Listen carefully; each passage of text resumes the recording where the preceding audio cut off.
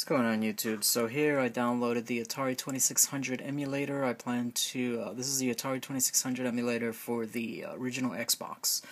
So over here I FTP'd into my Xbox. These are the drive letters here. So you can see the G drive is where I typically dump my emulators. There's an emulator folder in there.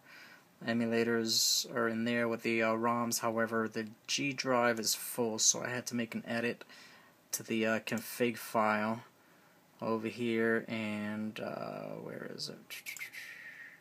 Over here. I added a F drive and an E drive just in case I plan to add future emulators to the system. So in this case I made the F drive. So if I go to F drive, let me go here, go to emulators. Now there's an emulator folder in there, it's empty. So we're going to drag from one side of the screen the Atari emulator over here, drop it in there, let it copy over, hopefully it's quick. I put 2 emulators in there just to test it out and make sure it works.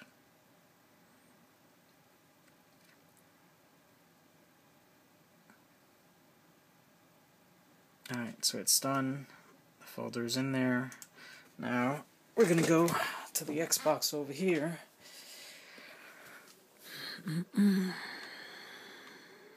Let's see. How do I get out of here?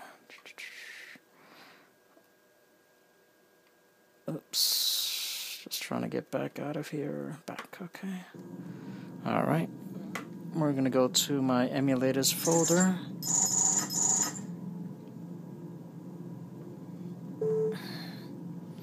See if we can find the Atari.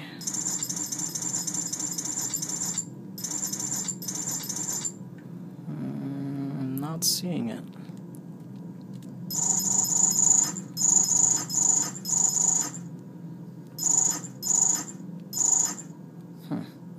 Maybe I need to restart the unit. Let me see.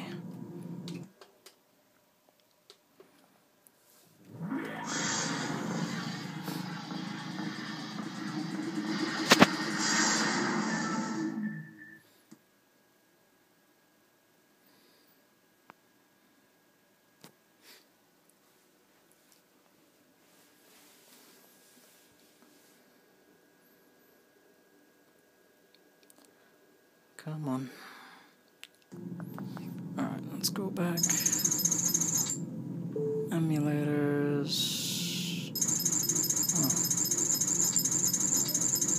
Oh, there it goes. So I needed to restart it. Let's select that.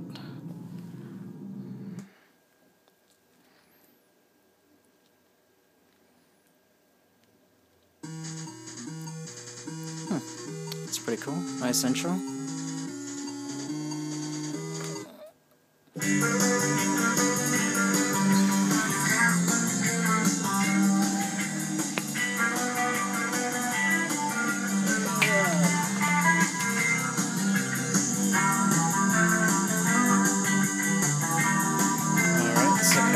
I only have Miss Pac-Man and Asteroids in there.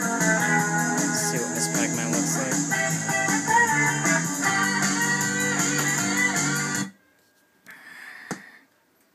And there you go.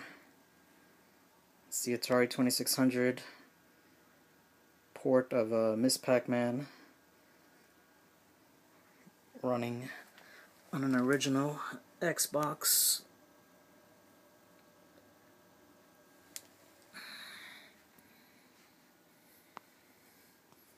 So that's all you have to do to load up the emulators and the ROMs.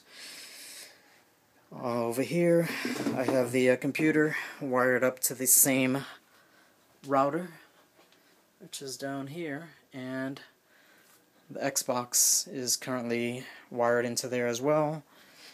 So on one side of the computer I FTP into the Xbox, on the other side I have all my files. That's my Atari 2600 emulator folder. That's the actual component that triggers the emulator, and in this 826 ROMs folder That's where I have my ROMs for now, and these are all the other ROMs, which I just have to go through there and pick the ones that I want, because some of these ROMs are repeated numerous times with different versions of the actual game, so I just have to go through there and filter out, put in there only the ones that I want.